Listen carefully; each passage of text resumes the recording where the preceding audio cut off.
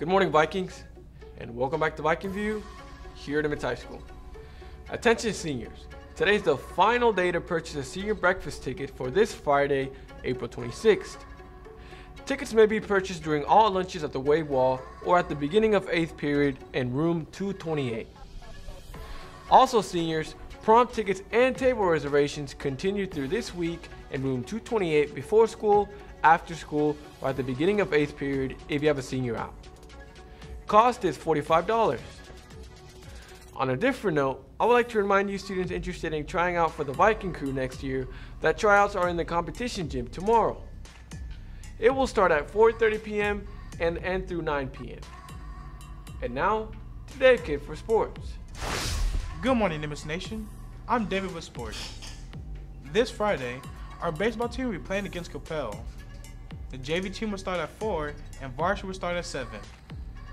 And also on Friday, our polo team will be at the regionals tournament in the LISD Aquatic Center at Louisville. And last, our track team have a regional meet at UTA. Now back to you, Walter. Thanks, Dave. Students, here's some upcoming volunteer opportunities for freshmen, sophomores, and juniors to earn hours for next year and for seniors to be able to add to their resume for college and scholarships. On Saturday, April 27th, there will be the 2019 Irving Marathon. On Friday, April 26th, after school, and Sunday, April 28th, there will be an event called EarthX at Fair Park. If you are interested, see Mr. Manelli in the cafeteria before school for more information.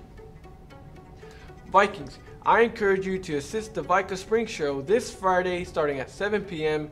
in the auditorium. Well, that's all the news for today, Vikings. I wish you a great Wednesday.